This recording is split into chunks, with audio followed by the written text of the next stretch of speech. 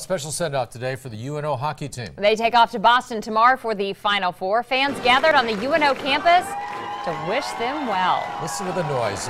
Packed house. And we spoke with two fans who say they've been following UNO hockey from the very beginning of the program.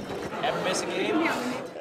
One or two from here and there, but we go to every single one that we can. I mean, we've, probably could count the ones we've missed on maybe one hand, two hands.